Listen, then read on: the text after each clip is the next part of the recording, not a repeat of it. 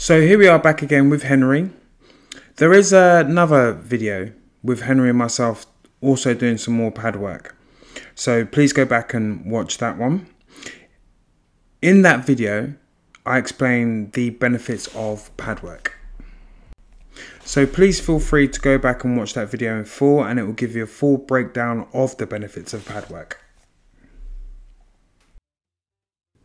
So I'm not going to explain too much in this video, but what I want to have a look at is obviously the progression that Henry's actually making over the period of time that he's been training with me. So just a quick history about Henry. Henry's been training with me for about 4 months. He trains with me once a week. His previous experience was just general gym.